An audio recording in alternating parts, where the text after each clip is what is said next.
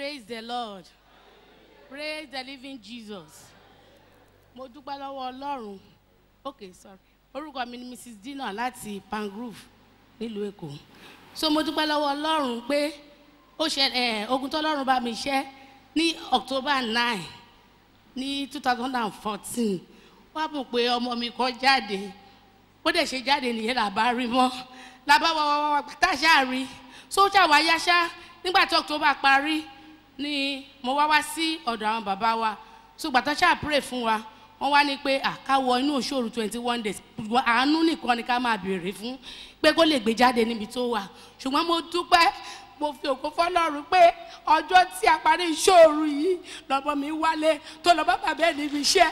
Tó mo dúpẹ́ lọ́wọ́ Ọlọ́run tí mi fojú sunkún ọmọ. Ẹlẹ́kejì ni pé ìgbà tí a ṣe open level ti on the 10th of January mo wá bàdẹ̀ ṣe lọlé ìgbà tó wá dọjọ́ kejì ọjọ́ Sunday yẹn mo kàn ní kí n lọ sẹ́gbẹ̀ẹ́ ọjà kan wà lẹ́gbẹ̀ẹ́ ilé wa kí n dẹ̀ máa lọ bá mi tiẹ̀ tí ì ra nǹkan kan mi ṣáàmù kò bára mi ńlẹ̀ ni àwọn tó wà ń bẹ̀ gan wà so surprise pé kí ló dé kò sómi ń bẹ̀ kò sí nylon tó yọ slippers mi but wọ́n ṣáà ní láti gbé mi rí tó jẹ́ pé ọwọ́ ẹ̀ àti ẹsẹ̀ méjèèjì ó rọ́ sẹ́yìn tó jẹ́ pé mi ì tiẹ̀ lè lift ẹ̀ mọ́ ṣùgbọ́n mo wá fi ògo fọ́lọ́run pé láti October 11 yẹn mo dúpẹ́ pé lénìí mo lè fi ẹsẹ̀ mi rìn mo fi apá mi ṣiṣẹ́ kò sí nǹkan kan tó ṣe mí bí Sátánì ṣe fẹ́ kúrò kó rí nítorí ìdí èyí mo fi wá dúpẹ́ lọ́wọ́ Ọlọ́run pé Olúwa ṣeun nítorí ìdí èyí bá mi sọ pé Jésù ṣe 21 times. Jésù ṣe 21 times later a ó sọ bẹ́ẹ̀ amen ẹ pàtó fún Jésù láyé wọn amen. Our mom is appreciating God for what God did for her last year, October 9, that one of the child got missing. And they came after the month ended, they came to our father in the Lord, and our father gave them an instruction to carry out. And it was the last day of that instruction. The child came home by himself, and nothing was wrong with the child. And secondly, I tell God that on January 11, he fell at the marketplace, and both legs were almost gone, the hands were gone, but today, God restored the hand and the legs, and she's here sharing her testimony. Praise the Lord. Praise the Lord. Niyi Egmiade, power line Agege. Àbúrò mi kan ṣaláìsí láti France. Wọ́n gbókú ẹ̀ wálé ní 17th and a ní lọ́kàn láti sìnkú ẹ̀ ní 17th and 18. Mo ní lọ́kàn láti travel ní on the 16 lọ sílé fún burial rẹ̀. Bẹ̀tẹ̀ ọkàn mi ṣáà ń ṣe bákan. Mo ní òkè tó bá di Friday 17 màá máa lọ dípò 16 tí mo ní lọ́kàn. Mọ́júmọ́ Friday yẹn lárábìnrin mi bẹ̀rẹ̀ sí yàgbẹ́. Arábìnrin yìí yàgbẹ́ débi wípé nígbà tí lẹ́yìn ìmọ̀ kò sí agbára kò sí okun kankan fún mọ́. Mo wá rò wípé Olúwa ó máa ṣé tí n bá travel ta ló fẹ́ máa ṣe gbogbo wàhálà à ń kó gbẹ́ à ń kó tọ̀ ilé ìbáyìí. Gbà tó di bí aago 7 sí 8 à ń gbìyànjú láti pe bàbá. Mo gbé Olúwa ga nínú ayé bàbá wa Matthew ọmọ Kẹ́hìndé Ọmọlẹ́wà. Nígbà tí a gẹ́ẹ̀tì wọn àwọn ni wọ́n pe nọ́mbà wa wọ́n sì ṣe prayer fún arábìnrin mi fún bí between 30 and 35 minutes ní wọ́n fi ṣe prayer fún wọ́n ní ká máa sọ pé Jésù ò ṣe àwa náà bẹ̀rẹ̀ sí sọ pé Jésù ò ṣe. Nígbà tá à ń ṣe Jésù ò ṣe yìí ibẹ̀ ni arábìnrin mi ti bẹ̀rẹ̀ sí gain strength ẹ̀ tó kun ẹ̀ tí ń gbé le tí ohun rẹ̀ tí ń gbé ń gòkè tó ń fi ṣe Jésù ò ṣe. After that ó sùn ìgbà tó jí ló bá bẹ̀rẹ̀ sí bì ó bí ebi débi wípé ilẹ̀ kún mo wò wípé ní ń bo ni ebi ń gbé ń jáde bó bá láti yanu ó kàn ń tú jáde. Lẹ́yìn èyí a ò gbọ́ nǹkan kan mọ́ ara rẹ̀ sì yá ó ti padà lọ síbi iṣẹ́ rẹ̀ lánàá. Praise the Lord.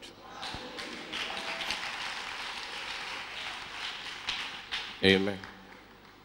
That is appreciating God that he lost a brother that he had traveled on the 16th last month home, but something held him down not to travel, unknowing that there's something that was about to happen to the wife. On the night of the 16th, 17th, the wife started to purge to the extent that she couldn't regain any strength again. They got her father online, and her father prayed with them, and her mother gained strength. After she awoken, she vomited to the extent that they couldn't discover where this vomiting was coming from. But after days, our mother regained her strength, and today, she's at her working place. Lórúkọ Jésù, a ò ní kúkú àìtọ́jọ́. Praise the Lord. Praise the living Jesus. Orúkọ mi Esther Ọládélé láti Sango Ọ̀tà. Mo dúpẹ́ lọ́wọ́ Ọlọ́run, Ọlọ́run alágbára, Ọlọ́run aláàánú, Ọlọ́run bàbá ọmọlẹ́wà. Lóòótọ́ ọ̀tọ̀ níjọ tí mò ń lọ, but máa ń wá sípàdé dáadáa. So ohun tó ṣẹlẹ̀ ni wípé ní bí oṣù tó kọjá March yẹn, ìkànnú àwọn arákùnrin wa nínú Olúwa ó ṣaláìsí. So ó l'accident ni. So ó dẹ̀ jẹ́ ni tó súnmọ́ mi. So lẹ́yìn yẹn ó wá dàbí pé lẹ́yìn ìgbà tá a sín tán Sátánì wá gbógun, wá dàbí ẹni pé ìgbà tí wọ́n ti ṣe àṣeyọrí lórí arákùnrin yẹn mi tí ẹ mọ̀ pé ọ̀tá mi ló tún kàn. Wọ́n gbógun yẹn nínú ìdílé mi tó jẹ́ wípé mo rí Sátánì ń rí ikú gangan, mo rí báyìí torí wọ́n disguise bí áńgẹ́lì ìmọ́lẹ̀ ló ń wáṣọ funfun ló dúró. So mo gbàdúrà, àwọn ènìyàn Ọlọ́run náà gbàdúrà pẹ̀lú mi. Lẹ́yìn kọ́kọ́ bẹ̀rẹ̀ lórí àkọ́bí mi àti ọkọ rẹ̀ pé kọ́tà mi fi ojú sunkún, ṣùgbọ́n ogun yẹn ṣẹ́. Lórí tèmi mo wá rí pé ó dojú ẹ̀, mo sá wá sí bíbá ìṣá. Mo ní ọmọ mi ló sọ ní mọ́mì ẹ lọ sí ẹ try láti rí bàbá ọmọlẹ́wà mọ́. Dó mo wá mo try ṣùgbọ́n mi ò lè rí wọn lọ́jọ́ yẹn. Mo wá rí ìkànnà àwọn arákùnrin, mo tún kúnlẹ̀ síwájú mo ní Olúwa. Ibi yìí o, èmi kì yóò kú ikú kan bí kò ṣe yíyè ni. Gbogbo ibi tí Sátánì dẹ̀ ń pinnu lórí ẹbí mi lórúkọ Jésù kó padà sórí wọn ni mi ò gbọ́dọ̀ rí ibi. Mo ṣàdúpẹ́ lọ́wọ́ Ọlọ́run pé Ọlọ́run ó ṣe ogun náà fún mi. Pósí náà ó fọ́, ó dá ibi padà sórí oníbi. Ìdí èyí ni mi ti ẹ̀ fẹ́ wá. Mo dúró síbẹ̀ yẹn, pọ̀tẹ́ mi ò sọ fún mi pé ó jẹ́ jáde kó jẹ́rìí kó lè bá a rí mi ìgbà. Mo ṣe jáde. Praise the Lord. Sẹ́yìn náà ò ní jáde báyìí kẹ́ lè rí mi ìgbà. Lórúkọ Jésù, a ó rire gbà lónìí. Our mom is appreciating God that the storm of death in her family, that God calmed it, and the coffin were broken, and the grave were also covered. That death, the situation of death looming in her family, that God silenced them. Lórúkọ Jésù, ikú ẹ̀tọ́jọ́ kò ní yálé rẹ o. Èmi ni Mrs. Oyeniran láti Jákàndé Estate. Ìdí tí mo fi jáde wá ni wípé kí a bá lè mọ̀ bá ṣe máa dúpẹ́ lọ́wọ́ Ọlọ́run torí pé ogun ńlá ló ṣẹ́ lórí orílẹ̀-èdè yìí. Ó ṣe wípé a mú mi lọ sínú ìran kan. Mo rí wípé wọ́n mọ odi kan yí bí àwọn èèyàn tí Ọlọ́run wù láti dá sí, wọ́n mọ odi kan yí wọn ká. Bí mo ṣe jáde nínú odi yẹn, mo wá rí ọkùnrin kan ló bá ní kí n ká lọ. Mo wá tẹ̀lé.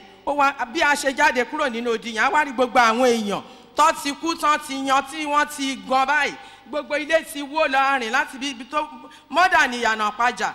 So mo wá béèrè pé ẹjọ́ sà, kí ni ìtumọ̀ gbogbo àwọn òkú tó kù, ta ló pa wọ́n? Ó ní àwọn nǹkan tó yẹ kó ṣẹlẹ̀ ní àsìkò ìdìbò. Mo wá náà wà tá a wà ní inú odi. Ṣé tí ẹ wá gbọ́ pé nǹkan kan ṣẹlẹ̀? Ṣé bí fẹ́ǹsì fẹ́lẹ́fẹ́lẹ́ yìí ló dìmákèsì wa? Ó ní tòró òun mọ̀ bóun ṣe ń pa àwọn tòun mọ́ là ṣe gbọ́. So ẹ jẹ́ ká ní lọ́kàn yìí pé Ọlọ́run ṣe òun lá gẹ́gẹ́ bí àwọn bàbá wa ti sọ àti bí àwọn màmá wa ti sọ lówùrọ̀ yìí, ká fi ọkàn ọpẹ́ ká fi hàn fún Ọlọ́run. Ọlọ́run kó bò. Ẹ̀ẹ́dẹ̀ pàtẹ́ fọ́lọ́run tó ṣe nínú ayé wa ní Nàìjíríà. Amen. Ṣó ṣe wọ́ lóore ṣá? Mo ní ṣó ṣe ọ́ lóore? Has it done you good? Our mom is appreciating God.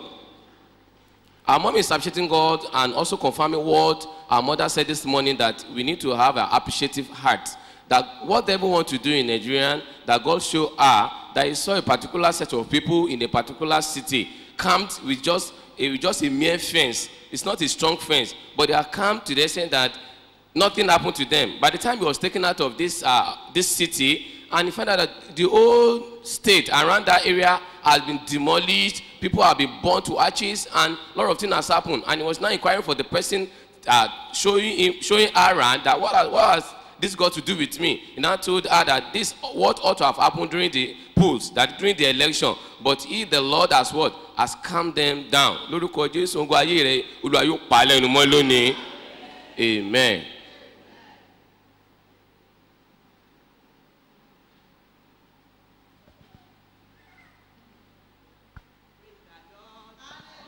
Praise the name of the Lord. Mo yin Ọlọ́run lógo torí mo orúkọ mi ni Ọlọ́run tó sì. Ní ìgbà tí wọ́n ní iṣẹ́ t'Ọlọ́run gbé fún àwọn obìnrin ni kán máa gbàdúrà kí àlàáfíà jọba lórílẹ̀-èdè yìí. Náà máa ń sọ mo ní tí wàhálà yìí bá dé tóbìnrin ló máa pọ̀ jù kóbìnrin tó fa ọmọ mélòó ló fẹ́ fà kó tó gbé ẹrù bó ló fẹ́ sá lọ. So mo ní lọ́kàn máa ń fìyẹn gbàdúrà Olúwa má yẹ kí wàhálà ṣẹlẹ̀. Ṣùgbọ́n Ọlọ́run fẹ́ fi pé òun gbọ́ àdúrà yẹn lọ́jọ́ yẹn election bọ́ sí ọjọ́ tó mo kàn bọ́ síbẹ̀ yẹn mo dúpẹ́ pé Ọlọ́run gbàkóso kò jẹ́ kí n kábàámọ̀ wípé òun wà lára àwọn tí ó ń gbàdúrà fún ìṣèlérí orílẹ̀-èdè torí Ọlọ́run yí ikú kúò ní ọ̀nà gbogbo ó fi hàn gbangba báyìí pé òun yí ikú yẹn kúò so lára àwọn tí ó ń gbòòrè tí Ọlọ́run ṣe fún yóò ní lára àwọn tó ń ṣe fún ẹlòmíà tó bá ti ṣe tán kò ní mọ̀ láti dúpẹ́ ẹ̀mí ẹ̀ ò jẹ́ kí n gbádùn pé mo wá yin Ọlọ́run lógo pé ó gbà mí nínú wàhálà kò jẹ́ kí wàhálà ò dé bá mi. Praise the Lord. Amen. Our mom is also confirming and appreciating God that by praying for Nigeria that God averted death over her and God did not allow us to mourn over her. And I know God have done much for us. Tẹ́ntọ́ lóun bá mọ̀ pé Olúwa ṣe oore lóore mo fẹ́ kó dìde kájọ kọrin pé ẹni Olúwa ṣe lóore ò kó nawọ́ sókè. Ó ṣe mí o. Ó ṣe mí o mo dúpẹ́ lọ́wọ́ Jésù olùgbàlà hallelujah àwa dúpẹ́ ènìyàn ló kọ́lé alájà mẹ́fà tó jáde láyé. Mo dúpẹ́ lọ́wọ́. 21 Jésù ṣe yẹn la fẹ́ ké báyìí. Ẹ jọ̀ọ́ ẹ jẹ́ á ké dáadáa. We want to shout thank you Jesus 21 times and I want us to pray well for the wonders God have done in our lives. Fún ẹni tó ké Jésù ṣe yẹn tọ́lọ́ máa dẹ̀ yà lẹ́nu láàárọ̀ yìí náà. And whoever that shout this thank you Jesus God is going to surprise you this morning. Because today's service is a deliverance service. Torí pé ọjọ́ òní jọ́ àìsìn ìtúsílẹ̀. Because it will move in your life. Torí yóò rìn nínú ayé rẹ. To appreciate him for he that can do all things. Ẹ ń dúpẹ́ lọ́wọ́ ni tó lè ṣe ohun gbogbo. Let your 21 thank you Jesus roar. Kí Jésù ṣe mẹ́kànlélógún kó One to those. Àìsàn ṣe. Louder. Jésù ṣe. Jésù ṣe. Jésù ṣe. Thank you Jesus. Thank you Jesus. Jésù ṣe. Jésù ṣe. Jésù ṣe. Jésù ṣe. Jésù ṣe. Jésù ṣe. Jésù ṣe. Jésù ṣe. Jésù ṣe. Jésù ṣe. Jésù ṣe. Jésù ṣe. Jésù ṣe. Jésù ṣe. Alágbára ńláńlá mo wá júbà rẹ̀. Alágbára ńlá mo wá júbà rẹ̀.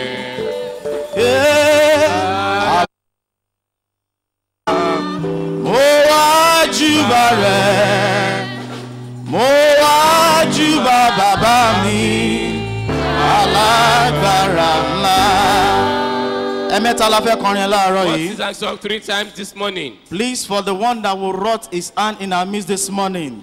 Fún ẹni tí ó náwó agbára rẹ̀ ìyanu rẹ̀ láàrin wa lọ́wọ́ yìí. Ẹ̀yin torí pé òun la lágbára lórí alágbára o. Because he is the one powerful than the powerful one. Ó lóun máa yí òkúta ibojì kúrò. He says he's going to roll away that stone from the sepulchre. Ẹni yẹn la fẹ́ ké pé ó ṣe é torí pé ó ti bẹ̀rẹ̀ iṣẹ́ lọ́wọ́lọ́wọ́ báyìí. Appreciate that person because he has started. Alágbára ńláńlá mo wá júbà rẹ̀.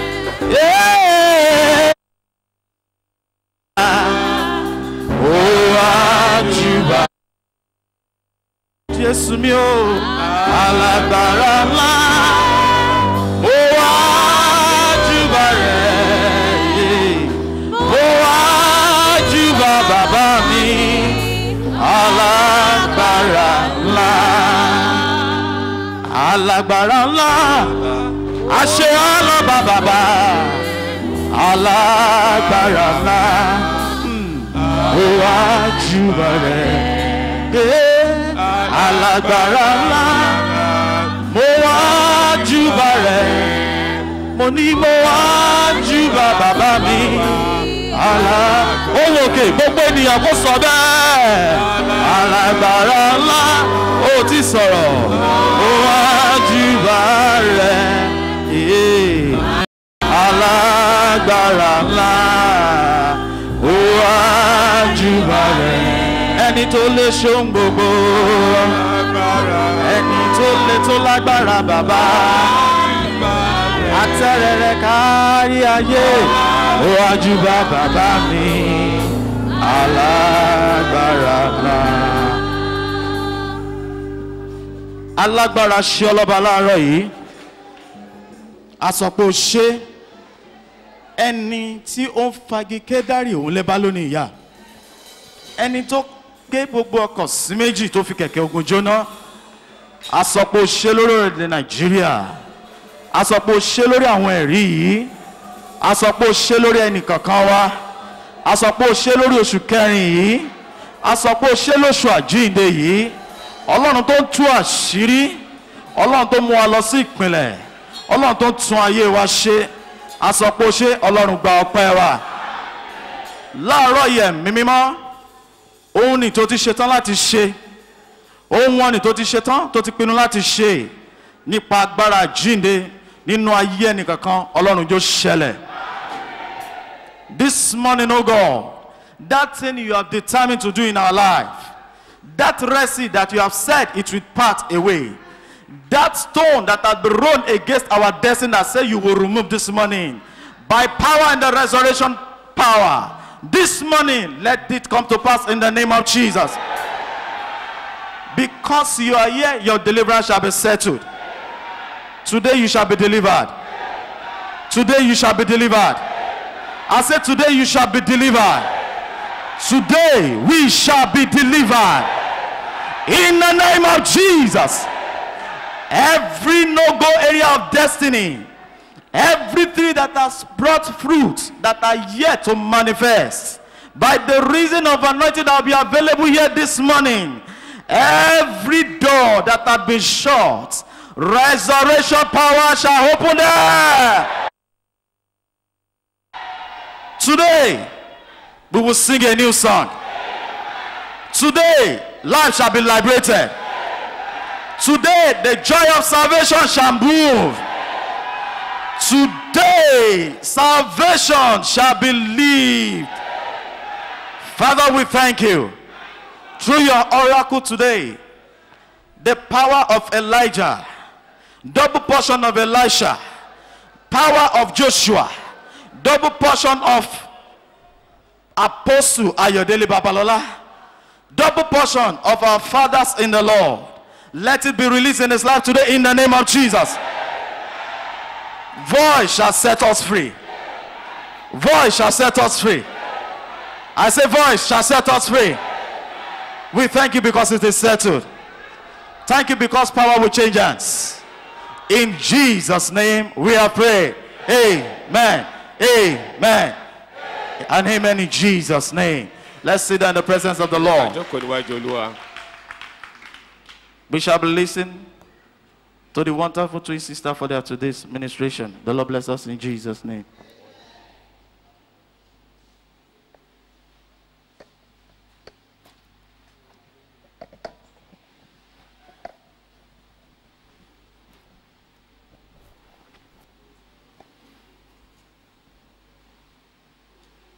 Praise the Lord.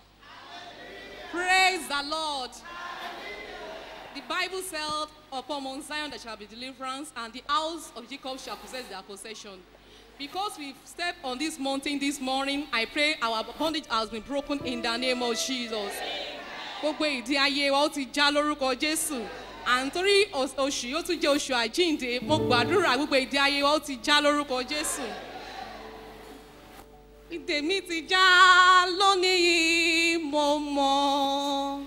Ìdè mi ti já lónìí mo mọ̀.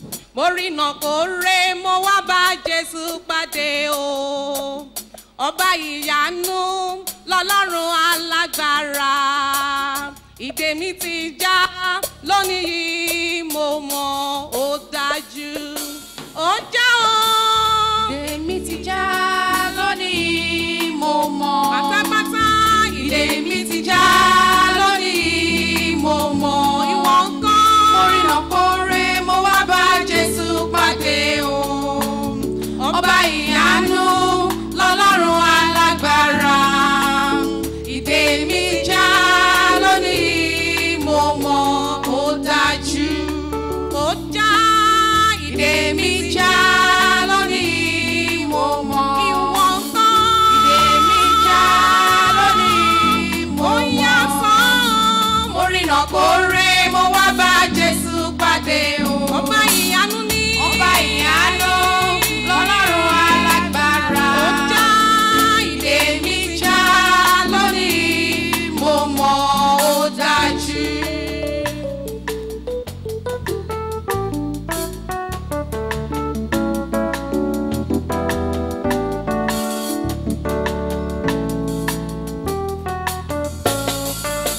ayé ló ṣe ọ́, Jésù ti bá ọ pàdé o. Ṣọmọ ló ń fẹ́, Jésù ti fi fún ọ. Ó dá mi lójú pé Jésù ti ṣe o láyé wa. Ó já. Ìdè mi já lónìí mo Ó mọ̀. ti já pátápátá. Ìdè mi já lónìí mo mọ̀. Àrìnà kò rí. Mo rìnà kórè mo wá bá Jésù pàdé o. Ọba ìyanu ní. Ọba ìyanu lọ́lọ́run alágbára. Ó já pátápátá. Ìdè mi já lónìí mo mọ̀ ó dájú.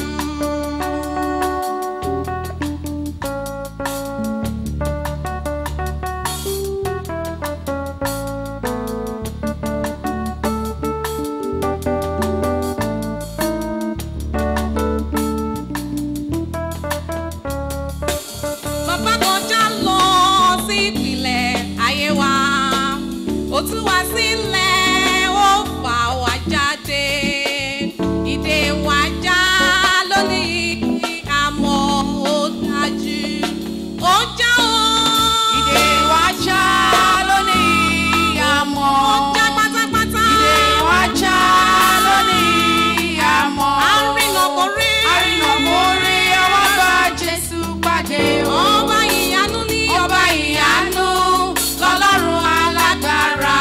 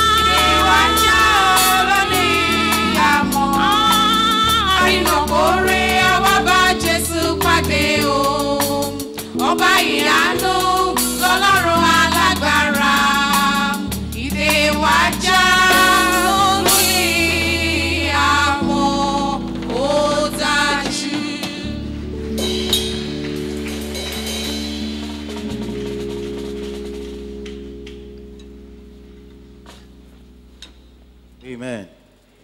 We shall be listening to the prophetic choir for today's ministration.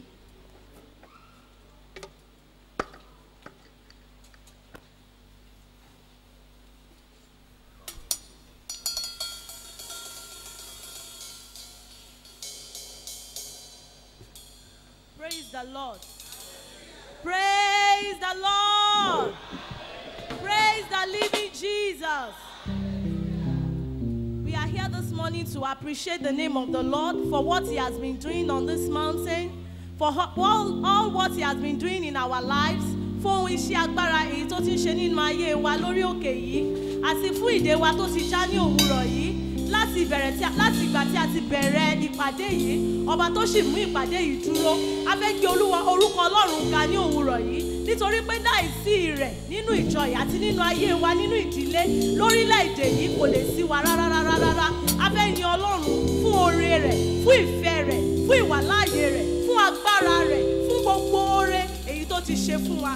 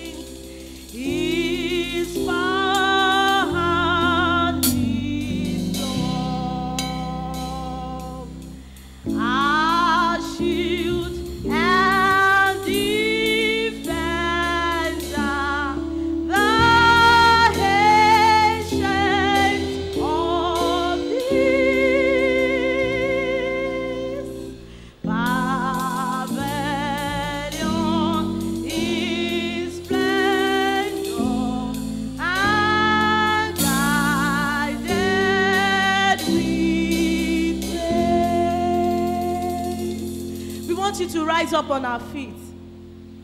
We want to worship the King of Kings together.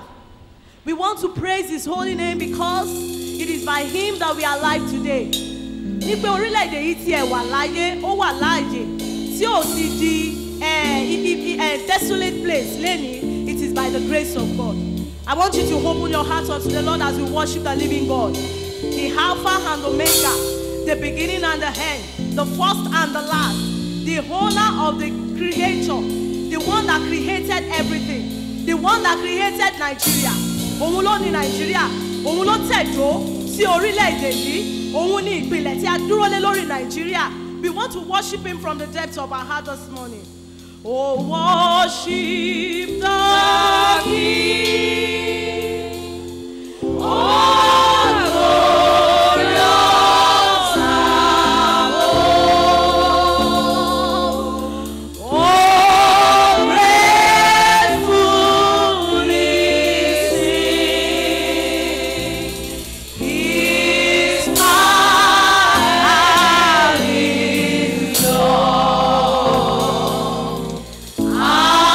She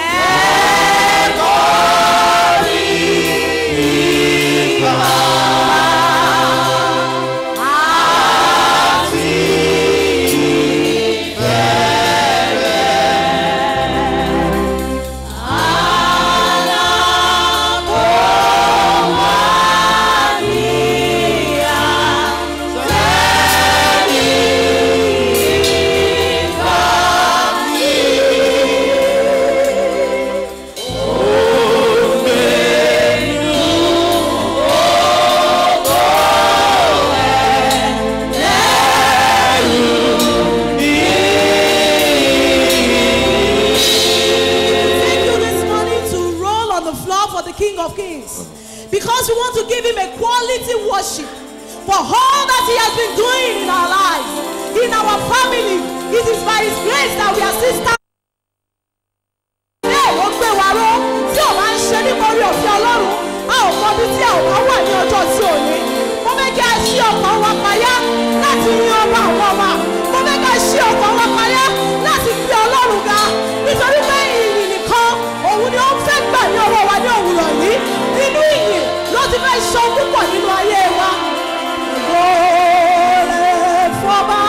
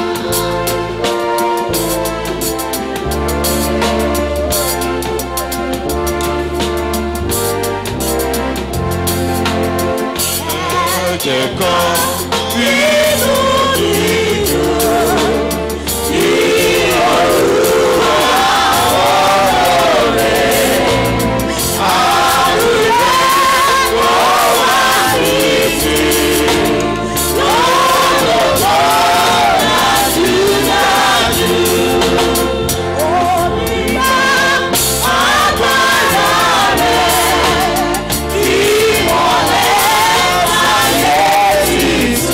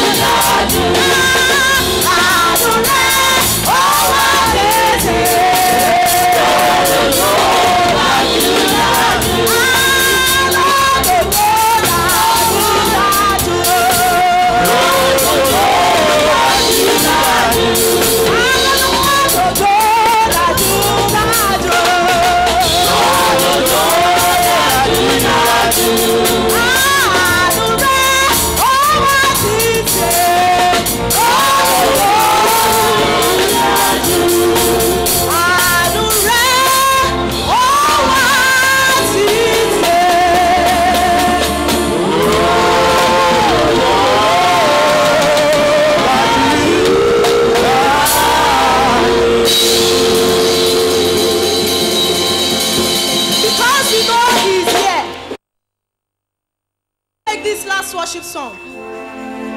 You are awesome in this place, mighty God. His presence. You are awesome in this place, our Father. You are worthy of our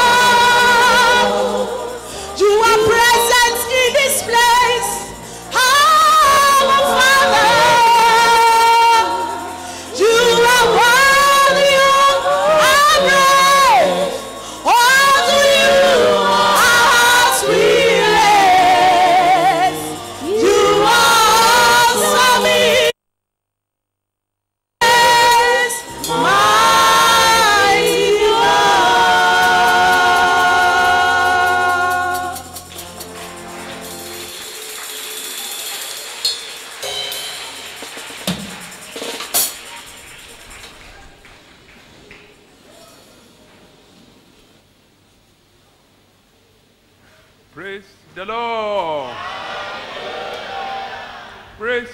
Praise ye the Lord.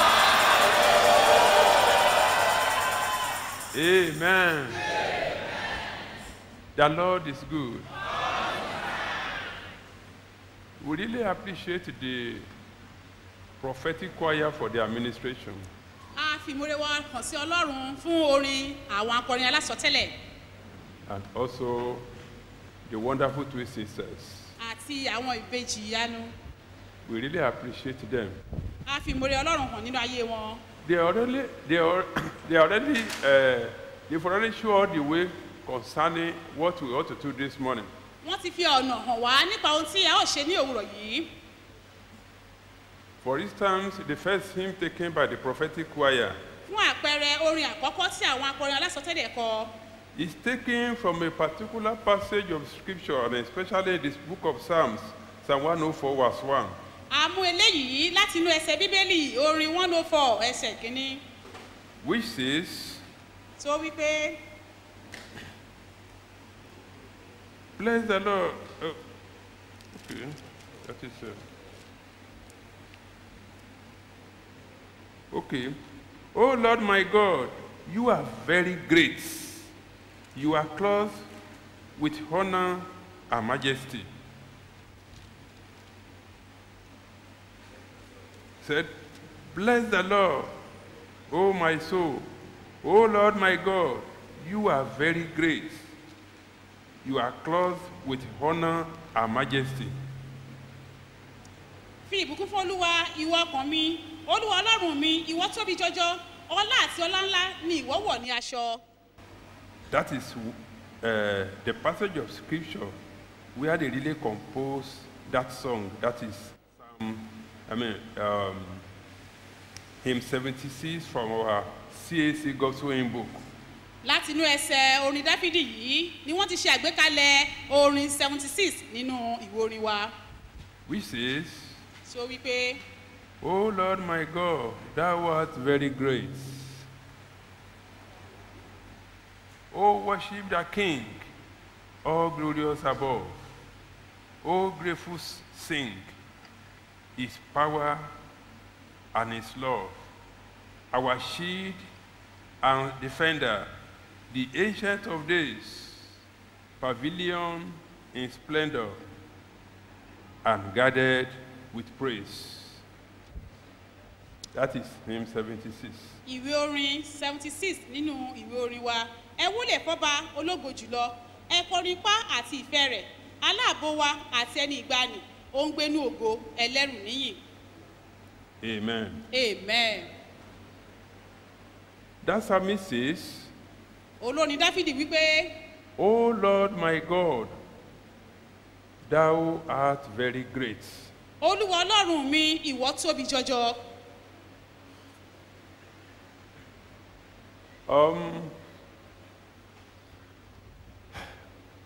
As children of God, Gẹ́gẹ́ bí ọmọ Ọlọ́run,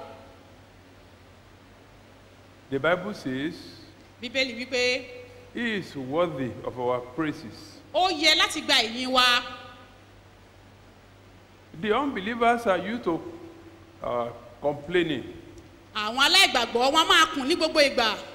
Majority of unbelievers, they are complainants. Ọ̀pọ̀lọpọ̀ wọn àwọn aláìgbàgbọ́ wọn jẹ́ ẹni tó máa ń kùn. Whatever God has done for them, Ohunkóhun yòówù tí Ọlọ́run bá ṣe fún wọn, they will still complain. wọ́n á kùn ní ṣá. Like today, Gẹ́gẹ́ bí tòní, God will give us a very favorable weather. Olúwa fún wa ní ojú ọjọ́ tó dára. He didn't allow the rain to disturb. Kò fi àyè gba òjò láti dí wa lọ́wọ́. But some people, Ṣùgbọ́n àwọn kan, they're already complaining now. wọ́n á ti máa kùn báyìí. Say, where this Chinese sun? I don't expect this sun to be so. I'm feeling the heat already. Why this sun? It is too much.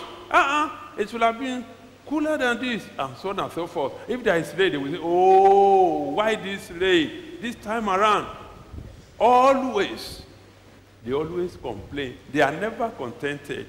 But we children of God, we know that God expects us to appreciate Him in all things, like the Bible says. Give in all things. It says, give thanks.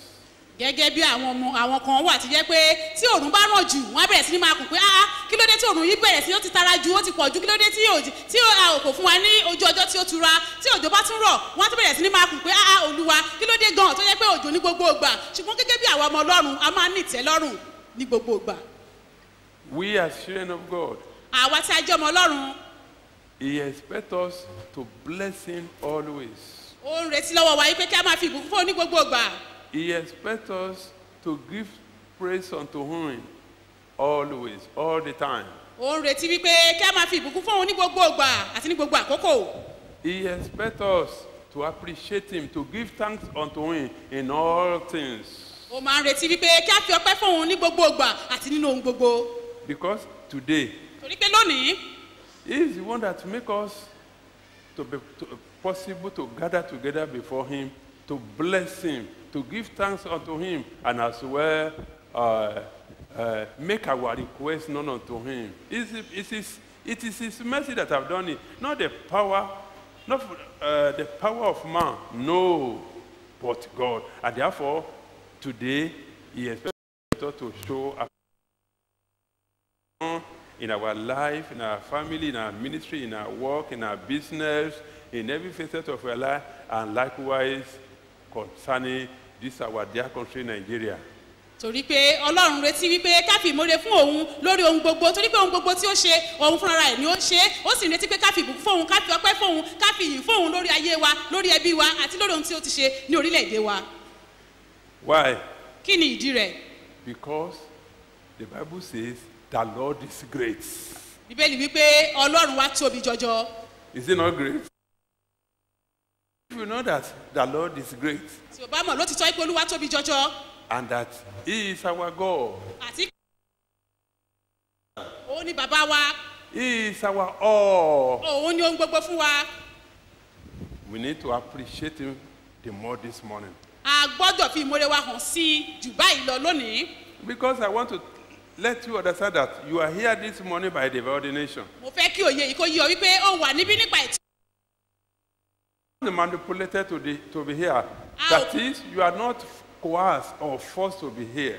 A ò fi tipá mú wa wípé ó di dandan pé a gbọ́dọ̀ wà ń bí. A ò fi tipá tì wá láti mú wa síbí. He has brought you here this morning. Òun lẹni náà tó mú wa wá síbí ní òwúrọ̀ yìí. And for a purpose. Fún ìdí kan. And what for? Kí ni ìdí yìí? To do us good. Láti ṣe wá ní rere. To do me good. Láti ṣe mí ní rere. Likewise our family. Bákan náà ni àwọn ẹbí wa. And this country as well. Àti orílẹ̀-èdè yìí bákan náà. If you know that the Lord is great. Tí o bá mọ̀ pé Olúwa tóbi jọjọ. And that he has done you good. Tí o sì mọ̀ pé ó ti ṣe ọ́ lóore. And that he has brought you here today for a purpose. Tí o sì mọ̀ pé ó mú wá síbí fún ìdí kan pàtàkì. Rise on your feet. Dìde lórí ẹsẹ̀ rẹ. Wa kàn sí. Our time is fast spent. Àkókò wa ti lọ.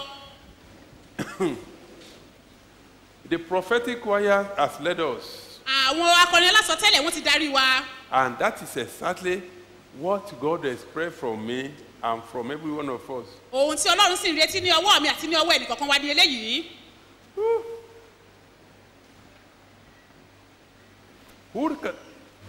Who thus says the Lord? Báyìí ni Olúwa wí. My children. Ẹ̀yin ọmọ mi. This morning. Ní òwúrọ̀ yìí. I want to save souls. Mo fẹ́ gba ọkàn là. I want to deliver. Mo fẹ́ dá àwọn ènìyàn nídè. I want to do great and mighty things. Mo fẹ́ ṣiṣẹ́ àmì iṣẹ́ agbára tó lágbára. But ṣùgbọ́n. Bless me. Ẹ yìn mí. As you bless me. Bí ẹ ṣe ń yìn mí. I will bless you in return as well. Èmi náà yóò bùkún fún yín ní ìmúpadàbọ̀sí rẹ̀. Sailor of hosts. Bẹ́ẹ̀ ni Olúwa wí. Peace be unto you. Àlàáfíà ni fún yín. Do you get the message? Ǹjẹ́ ọ̀rọ̀ náà yé wa bí? Are you? If you know that the Lord has done you good. Tí o bá mọ̀ wípé Olúwa ti ṣe ọ́ níre. He is your defense. Thanks unto him right now. Fi ọpẹ́ fún orúkọ rẹ̀ báyìí. Let's begin to appreciate him. Ẹ jẹ́ ká bẹ̀rẹ̀ sí ni máa yìn ín ká fi ìmọ̀lẹ̀ wa Let's begin to hàn. appreciate him. Ẹ jẹ́ ká fi ìmọ̀lẹ̀ wa hàn sí i. From the bottom of your heart. Láti inú ọkàn rẹ wá. Don't be a complainer like the unbelievers. Má ṣe máa kùn gẹ́gẹ́ bí àwọn aláìgbàgbọ́. Unbelievers are used to complaining. Àwọn aláìgbàgbọ́ ní gbogbo ìgbà ni wọ́n máa ń kùn. Unbelievers are complainants. Àwọn aláìgbàgbọ́ wọ́n máa kùn wọ́n máa ṣàròyé ní gbogbo ìgbà.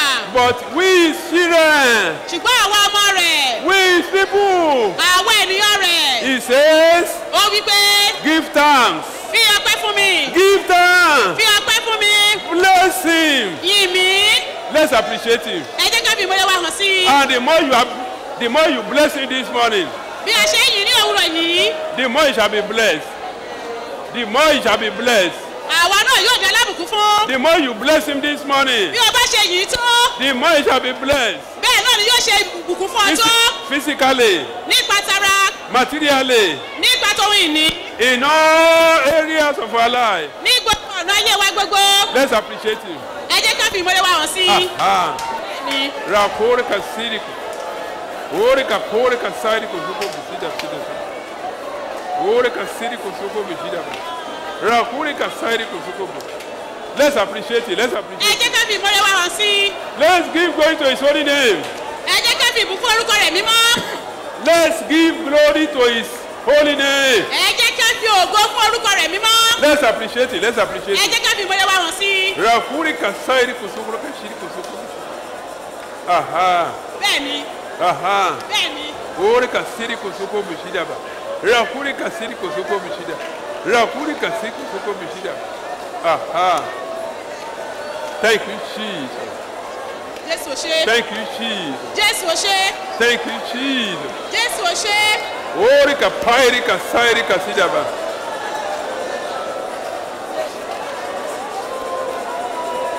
Orika sairika zuko bisidaba. Rakurika siriko zuko bisidaba. Rakurika sairika zuko bisidaba. Orika siriko zuko bisidaba. Orika siriko zuko bisidaba. Orika siriko zuko bisidaba. Rakurika siriko zuko bisidaba. Rakurika siriko zuko bisidaba. Orika purika siriko zuko bisidaba. Rakurika siriko zuko bisidaba. Orika siriko zuko bisidaba. Orika siriko zuko bisidaba. Siriko zuko bisidaba. Orika siriko zuko bisidaba.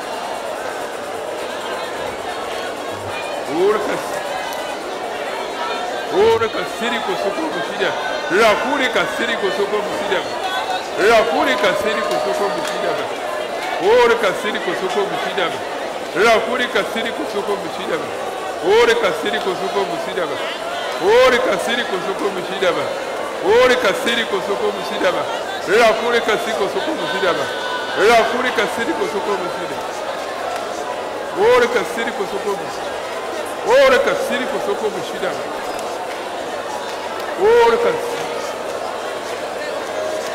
Ora kasiri kosoko busida. Ora kasiri kosoko. Hey, Jesus' name we pray. Probably you are here for the first time. Bóyá o tilẹ̀ wà níbí fún ìgbà àkọ́kọ́. And you don't understand what we are doing. Àti bóyá òye ohun tí a ṣe gan kò tilẹ̀ yí ọ. Then we begin to complain. Ó wá bẹ̀rẹ̀ sí ní kùn. Saying, wípé. Is it Thanksgiving always? Ṣé ọpẹ́ nìkan la máa ṣe ni lónìí?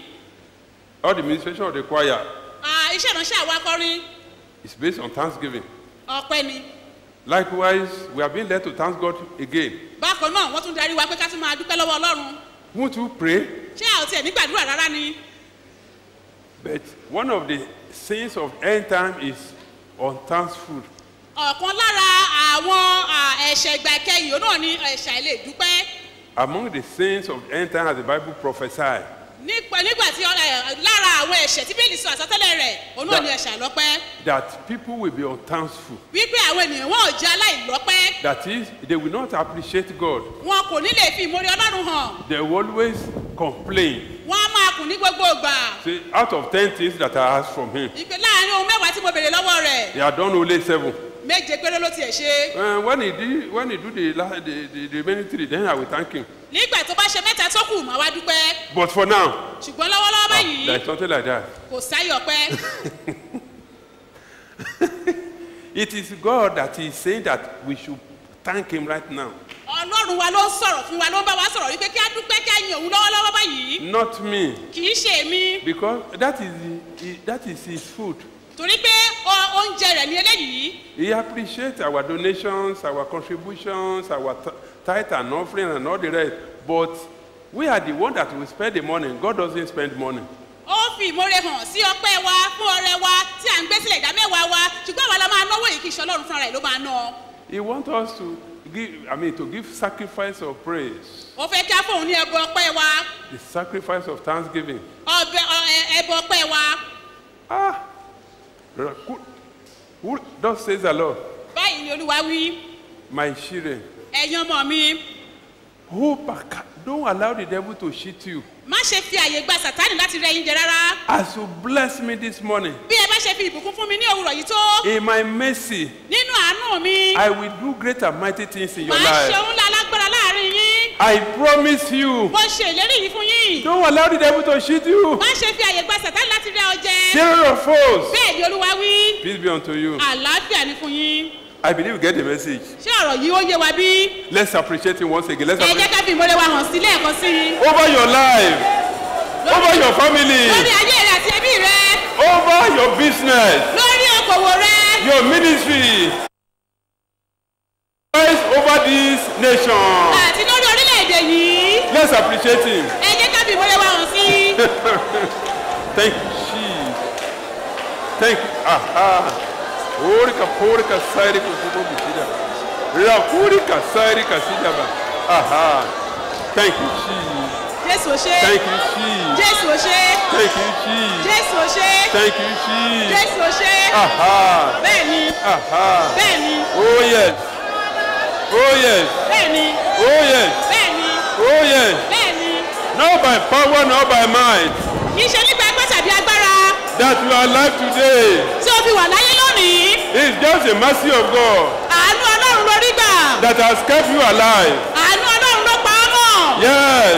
Bẹ́ẹ̀ni. Not even because of your prayers. Not even because of your prayers. Kì í ṣe torí àdúrà rẹ. But the mercy of God. Ṣùgbọ́n nípa àánú Ọlọ́run ni. And therefore. Nítorí ìdí èyí. Let's appreciate him the more. Ẹ jẹ́ ká fi ìmoore wa hàn sí i. Let's give thanks unto him. Ẹ jẹ́ ká fi ọpẹ́ wa fún. Orika siri kosoko musidaba. Rakurika sairi kasidaba. Rakuri kasari kasidaba. Ori kapori kasiri kosoko bisidaba. Rakuri kasiri kosoko bisidaba. Aha. Thank you, Jesus. Jésù ò ṣe. Thank you, Jesus. Jésù ò ṣe. Thank you, Jesus. Jésù ò ṣe. Thank you, Jesus. Jésù ò ṣe. Thank you, Jesus. Jésù ò ṣe. Thank you, Jesus. Jésù ò ṣe. Thank you, Jesus. Jésù ò ṣe. Ori kapori kasari. Ori kapairi kasari kasidi kaba. Ere kepuri kasari kosoko bisidaba. Aha. Ori kapairi kasidaba. Ori kapairi kasari. Aha. Thank you, Holy Ghost. Thank you, Holy Ghost. Ẹ̀mí mímọ́ ṣe. Thank you, Holy Ghost. Ẹ̀mí mímọ́ ṣe. Thank you, Holy Ghost. Ẹ̀mí mímọ́ ṣe. Thank you, Holy Ghost. Ẹ̀mí mímọ́ ṣe. Rakuri kasari kusoko bisida.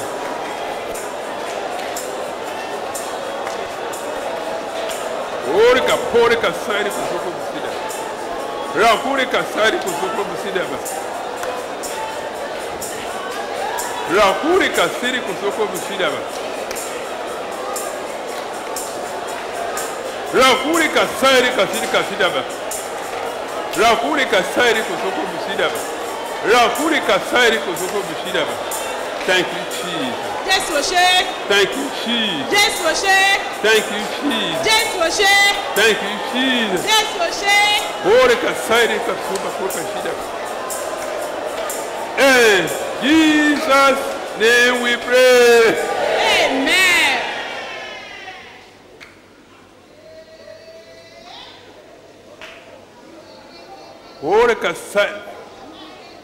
Ore kasari kasida harakati. Open your eyes. Ẹ la ojú yín. Raise up your right hand. Ẹ gbé ọwọ́ ọ̀tún yín sókè. He has given us a sword now Ó ti fún wa ní idà báyìí to use. láti lò. Two-edged sword, Idà olójú méjì. which is the word of God. Eléyìí ti ṣe ọ̀rọ̀ Ọlọ́run.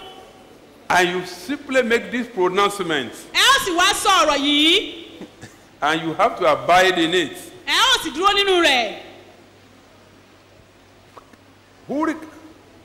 Hurika siriko soko. Whether the devil liked or not, Bóyá èṣù fẹ́ ni tàbí ó kọ̀. whether the enemy liked or not, Ọ̀tá fẹ́ ni tàbí wọ́n kọ̀. I will praise you. Èmi yóò yìn ọ́. Say it. I will praise you. Èmi yóò yìn ọ́. Whether the devil liked or not, Bí èṣù fẹ́ bí èṣù kọ̀. whether the enemy liked or not, Bí ọ̀tá fẹ́ bí ọ̀tá kọ̀. I will praise you. Èmi yóò yìn ọ́.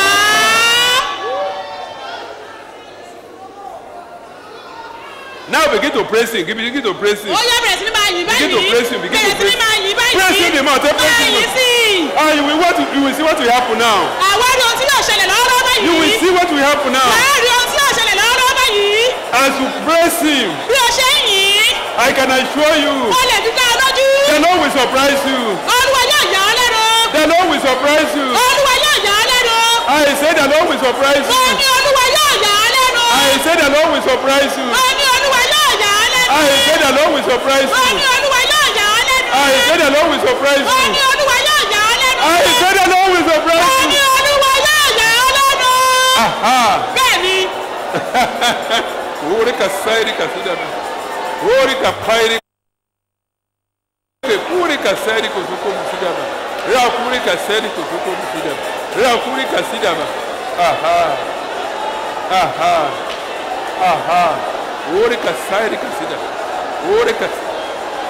Hey, Jesus' name we pray. amen. Put out your hand. Ẹ gbé ọwọ́ yìí sílẹ̀. This morning, Ní òwúrọ̀ yìí, you will know God dwells in the praises of his people. ẹ ò mọ̀ wípé nínú ìyìn àwọn ènìyàn rẹ̀ ni Ọlọ́run ń gbé. God dwells in the praises of his children. Ọlọ́run ń gbé nínú ìyìn àwọn ènìyàn rẹ̀. Ẹ ó mọ̀ lówùúrọ̀ wípé nínú ìyìn gan lọ́lọ́run ṣe kí ni tó ń gbé.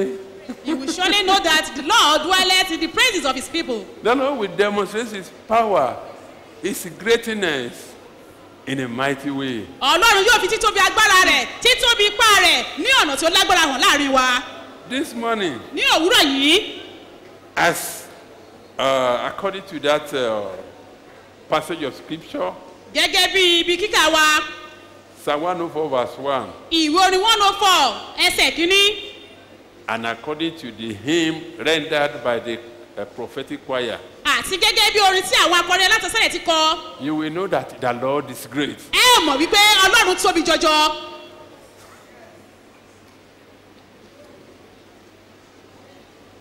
Raise up your right hand again. Ẹ gbé ọwọ́ ọ̀tún yín sókè lẹ́ẹ̀kan sí i. Say this after me. Ẹ máa wí eléyìí sẹ́ni bàbá wa. I will praise you. I will praise I will praise èmi yóò yàn. you. Èmi yóò yàn. I will praise you. I will praise you. Begin to praise him. Begin to praise him. Begin to praise him. Bẹ̀rẹ̀ sí ní máa yìn. Begin to praise him. Begin to praise him. Praise him, Praise him. máa yìn, máa yìn. Praise him. Praise him. Máa yìn, máa yìn. Praise him. Praise him. Máa yìn. Begin to praise him. Máa yìn, bẹ̀rẹ̀ sí ní máa Begin yìn. to praise him. Bẹ̀rẹ̀ sí ní máa yìn. Bẹ́ẹ̀ni. Bẹ́ẹ̀ni. Bẹ́ẹ̀ni. Bẹ́ẹ̀ni. Bẹ́ẹ̀ni. Bẹ́ẹ̀ni. The Lord is great. Ọlọ́run wá tóbi jọjọ. The Lord is great. Ọlọ́run wá tóbi jọjọ. The Lord is great. Olúwa wá tóbi jọjọ. Bẹ́ẹ̀ni. Bẹ́ẹ̀ni. Praise him. Yìn. Give glory to his holy name. Bí ògo fún orúkọ rẹ̀ mímọ́. Give glory to his holy name. Fún orúkọ rẹ̀ mímọ́. Oh yes, oh yes. Bẹ́ẹ̀ni, bẹ́ẹ̀ni. Oh yes. Bẹ́ẹ̀ni. Orika pairi kasidi kasida. Orika pairi kasida. Aha. Aha. Bẹ́ẹ̀ni. Aha. Bẹ́ẹ̀ni. Aha. Bẹ́ẹ̀ni. Orika pairi kasida. Orika pairi. In Jesus' name we pray.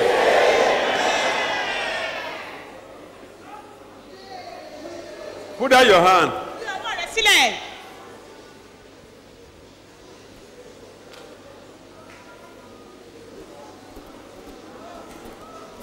And you just find a space to take just one step forward.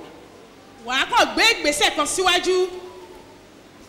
Just one step forward when I bid you go. Nígbà tí máa sọ pé ó yá, ẹ gbé ìgbésẹ̀ kan síwájú. Just a step forward. Ìṣísẹ̀ kan péré. And you will know that the Lord is great. Ẹ wàá mọ̀ pé Ọlọ́run wá tóbi jọjọ. He will demonstrate his power in a big way, in a great way. Yóò fi agbára rẹ̀ hàn àti títóbi agbára rẹ̀ ní ọ̀nà tí ó lágbára. Do you believe? Ǹjẹ́ ẹ gbàgbọ́?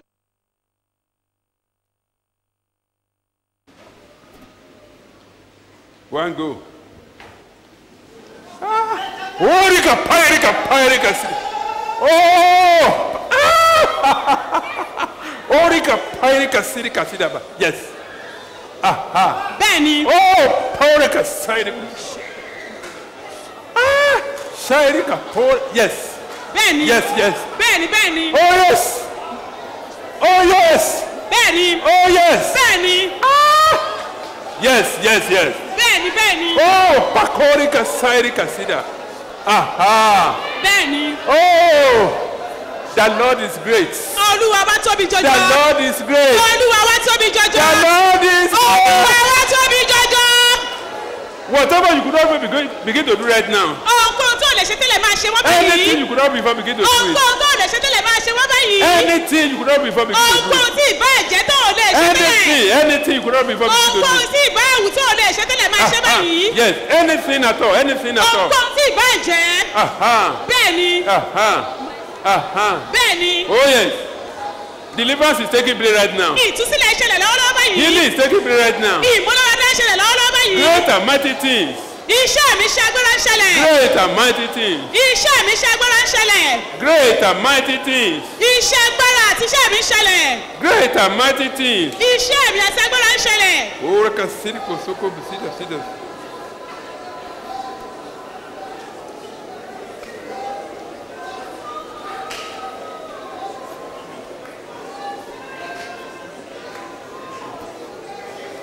Ori kapairi kasiri kosokoro kashidaba. Rakuri kasiri kosokoro kasidaba. Anything you could not before begin to do right now. Ohunkóhun tó o lè ṣe tẹ́lẹ̀ máa ṣe wọ́n báyìí. Anything you could not before begin to do right now. Ohunkóhun yòówù tí o bá lè ṣe tẹ́lẹ̀ máa ṣe wọ́n báyìí. Aha. Bẹ́ẹ̀ni. Aha. Bẹ́ẹ̀ni. Aha. Bẹ́ẹ̀ni. Aha. Bẹ́ẹ̀ni. Aha. Bẹ́ẹ̀ni. Aha. Bẹ́ẹ̀ni. Ori kapairi kasairi kosokoro. Yes. Anything you could not before begin to do it. Ohunkóhun yòówù tí o bá lè ṣe tẹ́lẹ̀ máa ṣe wọ́n báyìí. Anything at all. Anything at all. Ohunkóhun yòówù tí o bá lè ṣe tẹ́lẹ̀ máa ṣe wọ́n báyìí. Begin to do right now. Máa ṣe báyìí. Aha. Bẹ́ẹ̀ni. Aha. Bẹ́ẹ̀ni. Aha. Bẹ́ẹ̀ni. Aha. Bẹ́ẹ̀ni. Ori kapairi kasiri kosoko musidaba. Rakuri kasiri kosoko musidaba. Uri kapairi kosoko musidaba.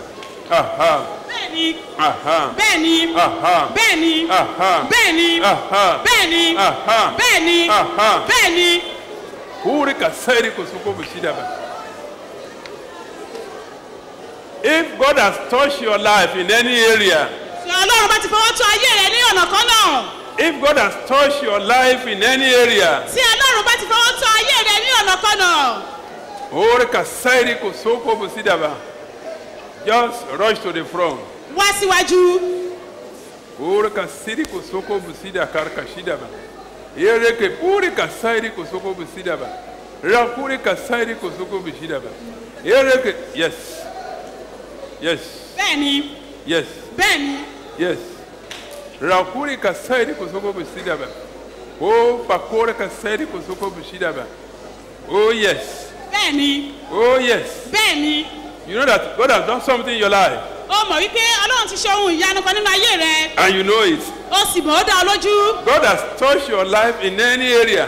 Ọlọ́run ti fọwọ́ tó ayé rẹ ní gbogbo ọ̀nà. Ní àwọn ọ̀nà kan. Ní àwọn ọ̀nà kan. Oh, yes. Just rush to the front. Wá síwájú. Ora kasairi kosoko ba koro kashiri kosoko biside. Rakure kasairi kosoko bishida ba. Aha. Aha. Bẹ́ẹ̀ni. Aha. Bẹ́ẹ̀ni. Aha. Bẹ́ẹ̀ni. Aha. Bẹ́ẹ̀ni. Uri kasairi kosoko kashiri kosoko bishida. Aha. The Lord is doing wonders right now. Olúwa ń ṣe ohun ìyanu lábá yìí. Through that praises. Nípa èyí tá ti yìn. Through that praises. Nípa ìyìn. Ora kasiri kosoko kashiri kosoko bisida. Aha. Bẹ́ẹ̀ni. Aha. Bẹ́ẹ̀ni. Oh, yes. Bẹ́ẹ̀ni. Oh, yes. Bẹ́ẹ̀ni. Yes. Bẹ́ẹ̀ni. You are receiving more now. Ó tún ṣe àkànṣe sí báyìí. You are receiving more now. Ẹ tún ti ń gbà sí báyìí. You are receiving more. Ẹ ń gbà sí báyìí. You are receiving more. Ẹ ń gbà sí báyìí.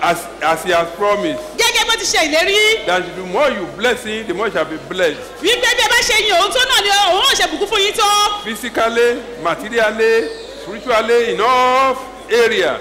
Nípa tara, nípa tẹ̀mí, nípa tọhun ìní àti ní gbogbo ọ̀nà. Aha. Bẹ́ẹ̀ni. Thank you, Jesus. Jésù ò ṣe. Thank you, Jesus. Jésù ò ṣe. Thank you, Jesus. Jésù ò ṣe. He has renewed our strength this morning. Ó ti sọ okun wa di ọ̀tún ní òwúrọ̀ yìí. He has renewed our strength. Ó ti sọ okun wa di ọ̀tún. He has sharpened our spiritual life. Ó ti mú kí ìgbé ayé tẹ̀mí wa kí ó wà ní ọ̀tún. He has sharpened our spiritual gifts. Ó ti mú kí gbogbo àwọn ẹ̀bùn ẹ̀mí nínú ayé wa kó di ọ̀tun. Aha. Bẹ́ẹ̀ni. Thank you, Jesus. Jésù ò ṣe. Thank you, Jesus. Jésù ò ṣe. Thank you, Jesus. Jésù ò ṣe. Thank you, Jesus. Jésù ò ṣe. Thank you, Jesus. Jésù ò ṣe. Thank you, Jesus. Jésù ò ṣe. Aha. Yes, yes. Yes. Great and mighty things. Great and mighty things. He has Òun done. láti alágbára. Great and mighty things. Òun láti alágbára. Great and mighty things. Òun láti alágbára. Great and mighty things. He has Òun done. láti alágbára. Great and mighty things. Òun láti alágbára. Aha. Rí kàkúrí kàtàrí wà. Ní orúkọ Jésù Kristi Olúwa wa. Ẹ jọ àwọn kan wà tó yẹ kó wọ́n kó píṣọ̀ dání. Ṣé ẹni bọ́lá òun ṣe sọ pé ká máa yin òun yẹn? Àwọn kan wà tó yẹ kó máa ṣe ìyẹn gan tọkàntọkàn. There are some people here that they ought to have done it wholeheartedly. Ibi tí mo wá wà yẹn ni bàbá wa ń sọ fún mi. Where I was standing, God was telling me. Ó ní ṣé orí mẹ́pẹ́ wọ́n ní kó máa yin òun. That you know that we are asked to praise him. Ó ní kọ́kàn ti gbọ́rọ̀ ni. That the only thing is expected from us is obedience. Ó ní bó ṣe ń yin òun yẹn bó ṣe ń dó bó ń dó tó ń dó tayọ̀tayọ̀ yẹn.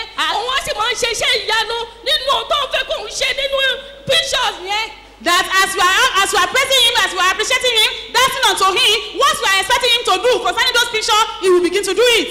ẹjọ ṣé ẹ rí gbogbo bá ṣe wọ́n bí àwọn ogun ọ̀run kún bí yìí. I beseech you, as we are here, we have many heavenly hosts in our midst. bá a ṣe ń yin ọlọ́run yẹn ọba tí ń ṣe operation láì lo ọ̀bẹ ó rìn káàkiri láàrin wa. As we are appreciating him, King of Kings is in our midst, doing operation without using anything. ọlọ́run ni ó jẹ́ ìyìn inú ìyìn ló ń gbé òun fúnra rẹ̀ ní ìyìn. His name is praise, he dwells in the praise of his people. ọlọ́run ti ṣe iṣẹ́ agbára láàrin wa o. He has done mighty works in our midst this morning. ó ti rìn tẹrùtẹrù pẹ̀lú ọwọ́ agbára ńlá. He has moved mightily in our midst this morning. ó wá ń sọ fún mi oníṣẹ́ orí mi pé kéèyàn gé ahọ́n ẹ̀jẹ̀ lásán kó máa gẹ́gẹ́ támtìtàn kó máa dùn ó ní báwo ló ṣe máa rí. He was now asking me that when you begin to bite your tongue, how will you feel? ó ní ṣùgbọ́n ní òun pa wá mọ́ omi ògbòdì nínú wa. That he kept us, that the water we are drinking, it goes well in our lives. oúnjẹ ògbòdì nínú wa oúnjẹ tá à ń jẹ yìí. Even the food that we are eating did not go wrong in our lives. atẹ́gùn yìí afẹ́fẹ́ tó ń fẹ́ kó ṣòwò òdì sí wa lára. Even the breeze that we breathe in goes well in our lives. nínú ìyìn lọ́lọ́run mi gbé. Our God well in praises. nínú ìyìn lọ́lọ́run mi wọ̀. My God well in the praises. nínú ìyìn lọ́lọ́run mi gbé. nínú ìyìn lọ́lọ́run mi wọ̀. bó ti wọ̀ àṣẹ nínú ìyìn ló wọ̀. bó ti wọ̀ àṣẹ nínú ìyìn ló wọ̀. oh yes nínú ìyìn lọ́lọ́run mi gbé. nínú ìyìn lọ́lọ́run mi wọ̀. nínú ìyìn lọ́lọ́run mi gbé. oh yes nínú ìyìn lọ́lọ́run mi wọ̀. ó ti wá o àṣẹ nínú ìyìn ló wọ̀. oh yes ó ti wá o àṣẹ nínú ìyìn ló wọ̀. nínú ìyìn lọ́lọ́run mi.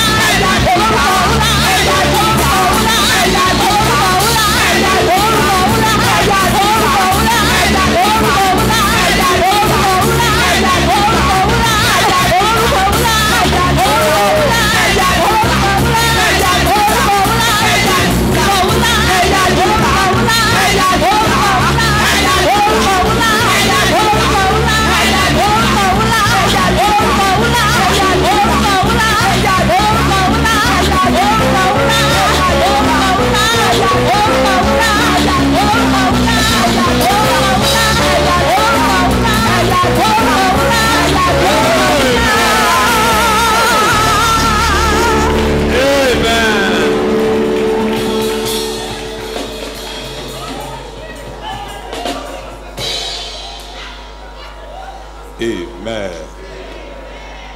Father, in the mighty name of Jesus. Father, in the mighty name of Jesus. We thank you specially for the move of your power again this morning. Accept our thanks and praises in the name of Jesus. Father, you have been lifted up here again this morning. And you confirm that when you are lifted up, you change position of men by drawing them to yourself. Lord, I ask again, everyone here again this morning, do something unique again in our lives in the name of Jesus. Anything that is a challenge that you have touched today, let it not return back in the mighty name of Jesus. Father, from this morning, where every one of us is before getting here, let it not be up to the minimum for our life after now in the mighty name of Jesus. Let your blessing rest permanently upon our lives in the name of Jesus. Father, we are asking, as many that we represent here, that are supposed to be here and they are not here, the blessing you have given unto us here, let it touch their lives wherever they are in the mighty name of Jesus. The agenda that is not your agenda, let it never manifest in our lives in the name of Jesus. Glorify yourself again in our lives in the name of Jesus. We are asking, your word say, he that asketh, receiveth. That thing that is a major problem in our lives, let them not go out of this place with us in the name of Jesus. The period of weeping is over in our lives in the name of Jesus. That sickness is terminated in our lives in the name of Jesus. That lack is turned to abundance in our life in the name of Jesus. Thank you, everlasting Father, for in Jesus' mighty name we pray. Clap for Jesus. Pàtẹ́wọ́ fún Jésù. Clap for Jesus. Pàtẹ́wọ́ fún Jésù.